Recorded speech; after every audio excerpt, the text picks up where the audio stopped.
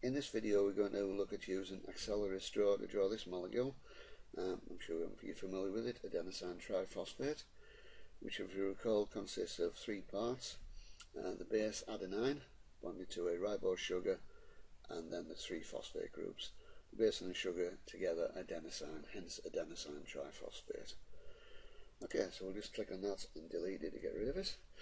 And the first thing we're going to do is draw the base. We're going to draw the base, then the sugar, then the phosphate groups, and then we're going to bring them all together. So you can see the base consists of a 6-membered ring attached to a 5-membered ring. There's a couple of 6-membered rings in the examples in the template, so we're going to click on a benzene ring just for simplicity. I'll click on that down there. Benzene ring appears. Next thing we want is a 5-membered ring, so we can select that one. And if we hover over that bond and click, the 5-membered ring will appear in the right orientation.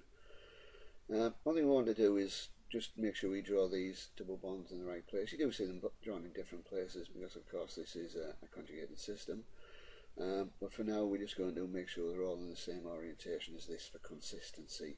So I'm in the wrong place at the moment. So if you click on the single bond tool, select that bond, so click once, it turns to a triple bond, click again, it turns to a single bond. So I'll do the trick for the others, turn them all to single bonds. Right, so I'll put the double bond in here, double bond in here, double bond in here, and a double bond in here. Right, we want a couple of bonds now attaching. We want one for the amine functional group, and we also want a bond dropping down here. The amine functional group bond appeared in the right orientation. This one had to be actually dragged down into the direction where we wanted it to go. Right, so next thing we want to do is put in these nitrogens. So we go to the toolbar and select nitrogen.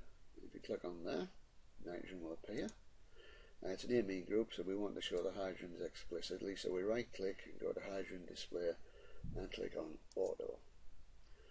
Okay, so select nitrogen again, and we'll put in the heterocyclic nitrogen atom. So one there, one there, one there, and one there.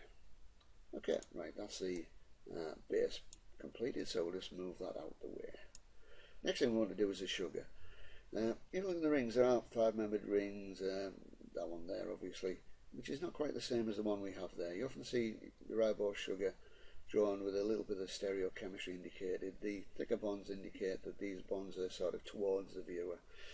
It's quite easy to do, we just need to fiddle a little bit with the templates that are available. So we click on that one. First thing we want to do again is get rid of the double bonds because this doesn't have any. So select the bond, click twice.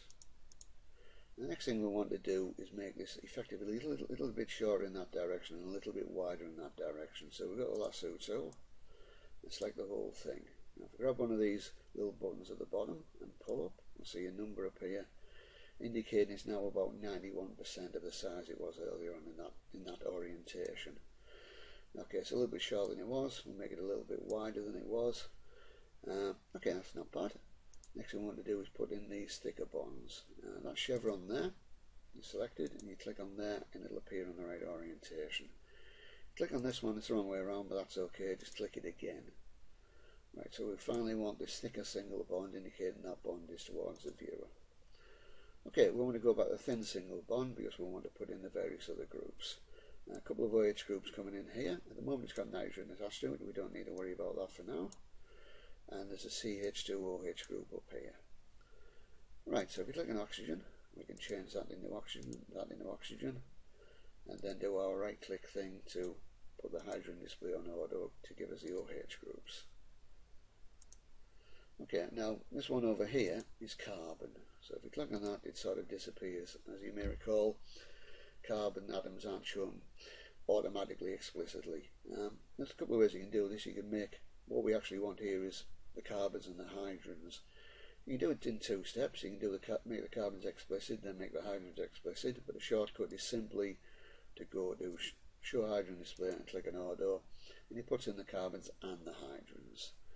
Right, we want an OH group attached to that, so I'm going to put it in this direction. I'm going to put a bond in there. The hydrogens have moved a bit, we'll come back to them in a second. I want an O in here, which is in the usual way we convert into AOH. Right, so it's probably sensible to move those hydrogens into a different place, so we'll move them left, so it looks more now like the group could have drawn it the other way around, but it sort of gets it in the way a bit. Next thing we want to do is put in an oxygen for the ring oxygen. We'll click on that there, and now there's a ring oxygen. Right, okay, I'll just move this a little bit over here, and we'll bring down its friend, the base. Now, dangling here is effectively a carbon atom, which is going to merge with the carbon atom there, and there we have completed the adenosine part of the molecule. So I'll just drag that out of the way. I'm going to save that. Okay, I didn't really want to save it as ATP, but it doesn't matter, I've got another copy of it somewhere. Okay, so the next thing we want to do is a phosphate group. Right, so there are, if you count here, there's 1, 2, 3, 4, 5, 6, 7, 2, 3, 4, 5, 6, 7, 7 oxygen and phosphorus atoms. At the moment we've got oxygen selected, so I'm just going to draw a chain of 7 oxygen atoms. We'll select the single bond tool, and it draws the first 2 in. 3, 4, 5, 6, and 7. Right, we'll come back to the phosphorus in a bit, but for now we're going to put in the other group. So we just select the single bond tool is still selected. Drop one down there, it automatically becomes oxygen. One down here, again oxygen, and so on. Put another one up here. Having trouble settling down there. Here and here. Right, we can easily change them to double bonds just by clicking once on the bonds. These we want to change to OHs in the usual way.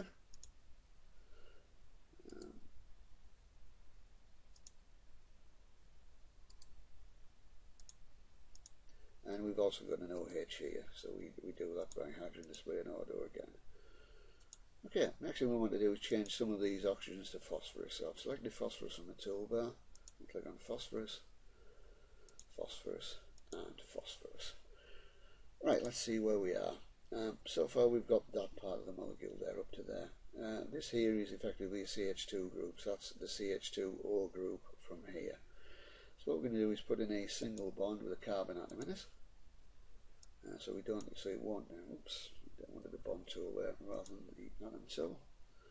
So I'll drag and select that oxygen and drag across. We'll put a carbon atom in there. It's hidden, it's not explicit. And we drop another bond going down over. Right, so we want to get rid of this group here, so I've selected the rub out tool, click on there and there to get rid of it. Again, I'm going to go to the lasso tool and we're going to drag this down a bit near its new friend. Select the phosphate group, drag it over, and again, as we saw the first time, it'll click together to produce our molecule of adenosine triphosphate. And there we are, we'll save that. I hope that was useful.